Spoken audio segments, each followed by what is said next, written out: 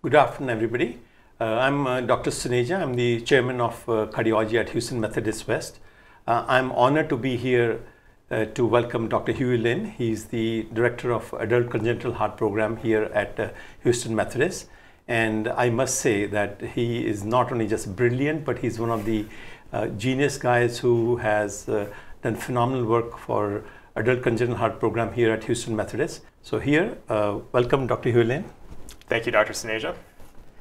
We're going to talk today about Tetralogy of Fallot, and we'll start with a case presentation. So we have here a 46-year-old African-American lady who presented to our clinic with multiple episodes of congestive heart failure.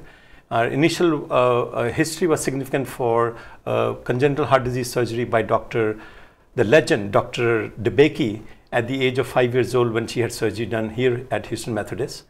And her initial workup, which included in non-invasive imaging, revealed that she had ventricular septal defect and atretic left pulmonary artery, and later on ultimately identified as the underlying Tetralogy of Fallot status post childhood repair. So I'd like you to go and take into the history of this amazing journey of Tetralogy of Fallot. Yeah. It's quite a triumph because prior to this, really nobody dared to actually do any kind of heart surgery. It was thought that heart surgery was impossible. So what we're going to talk about here is this thing called blue babies. So there were these children that we now know are Tetralogy of Fallot patients who were born with a condition that made them cyanotic or hypoxemic. And what that meant was that their skin, their hands, their lips were all blue as a result of having very low oxygen levels and cyanosis. So colloquially, they were called blue babies. And it was known that these kids often did not survive through childhood. Sometimes they didn't even make it through the first year of life because they were so hypoxemic. And so in the 1940s, it was really felt that surgery on the heart was impossible, that no surgeon should be doing it, that if they did it, it was unethical. So in 1949, Dr. Blaylock, Dr. Thomas, and Dr. Taussig at Johns Hopkins University, they conceived of the concept of a shunt that would palliate these patients. And so it was a miracle. It succeeded, and it actually allowed these blue babies to no longer be blue. They were actually pink now and move on to the next phase of cardiac surgical history. So in many ways, people think of it as the advent of cardiac surgery, period, because it allowed for the first time some of these babies who were terminally ill to make it through their childhood. But that's not the end of the story, because the next step was to actually do the intracardiac repair for Tetralogy of Fallot. So we're going to go through that briefly because it really tells us about what's going on with our patient. So here what you're seeing is the major problem with Tetralogy of Fallot, and that is that they have an obstruction from the right ventricle out to the pulmonary artery. So that consists of multiple levels of obstruction. So first of all, here outlined in 1, you see that there are muscle bundles that are obstructing out the flow of the right ventricle. And then you see that the valve is very small, and then beyond the valve, the pulmonary artery is very small as well. Finally, the other major problem is that they have a communication between the right side, the blue side of the heart, and the left side, the red side of the heart, called a ventricular septal defect, or VSD. And that's why these kids are blue. That's why they're called blue babies. So what the surgeon has to do is to resect out those muscle bundles, as you can see here. And then what they have to do is to make that valve orifice as large as possible by slicing through the valve annulus and then often putting a very large patch across it so that this baby can make it all the way through childhood to adulthood. Oftentimes, they'll also have to patch enlarge the pulmonary artery as well. And then finally, of course, they'll have to patch repair the ventricular septal defect. The problem is when you do this, the surgeon often has to disrupt the pulmonic valve. So you can imagine that there's going to be a problem with this. So that leads us to our first continuing education question. Yes, so that's a phenomenal history and journey of Tetralogy of Fallot. So we'll start with what problems do adults with Tetralogy of Fallot patients often have despite surgical repair as a child? Aortic stenosis, cleft mitral valve, severe pulmonary regurgitation and residual pulmonary valve stenosis, or anomalous pulmonary venous return. And for those of you who said C, you're correct. So that's right. So after that initial repair, as we talked about, many of those patients undergo a transannular patch, which means that the surgeon has to disrupt the annulus of the pulmonic valve and patch it, leaving the valve fully regurgitant. So from the time of their initial surgery, these kids are completely incompetent in a pulmonic valve in many situations. Like you said, however, there's also the problem that sometimes not only is the valve incompetent, it can be stenotic. And then likewise, there can potentially be pulmonary arterial stenoses that are okay for the child when they're children, but once they reach adulthood, it's not adequate for the blood flow to continue going through the pulmonary arterial system. And so let's take a look at our patient. So this is her imaging data. So here you can see a CT reconstruction. So it's a three-dimensional reconstruction of their CT scan. You can see the issues that we're talking about. So we'll look at that more specifically. So you can see that big shelf of white right at the bottom of the screen there. That's the transannular patch. So that's where the surgeon had sliced through the pulmonic valve and put that patch on. And now it's become calcified. But more importantly, in this particular patient's situation, she had an atretic left pulmonary artery that was probably good enough when she was a child, but now is way too small as an adult. And you can see it's narrowed down to basically a hair at this point in time.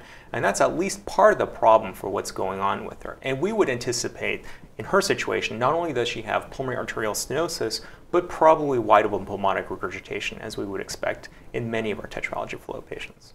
So these are fascinating images with the CT scans. I think the imaging technology has clearly made it much, much easier for you to make accurate diagnosis. That's absolutely right. That's right. So this leads us to our second question. All of these are possible clinical presentations of adults with Tetralogy of Fallot despite surgical repair as a child, except right and or left-sided heart failure, ventricular tachycardia and sudden death, atrial flutter fibrillation, cerebral aneurysms. And the incorrect answer, if you will, is cerebral aneurysms. That's actually more common with coarctation of the aorta. So this is exactly our problem. Unfortunately, many children and their parents were told that after their initial repair as a child, they're fixed or cured. That's not, unfortunately, the case. And now we know that because we have about 40, 50, 60 years of history now for Tetralogy of Fallot repair. So what that means is, just like we outlined here, they can have right-sided heart failure, they can have left-sided heart failure. They can be, because of this chronic pulmonic regurgitation and right-sided enlargement, they can be at risk for ventricular tachycardia or even sudden cardiac death. And then finally, and not exclusively, they can also be at risk for atrial flutter or atrial fibrillation. There are many other things, but these are typically the most common things we worry about.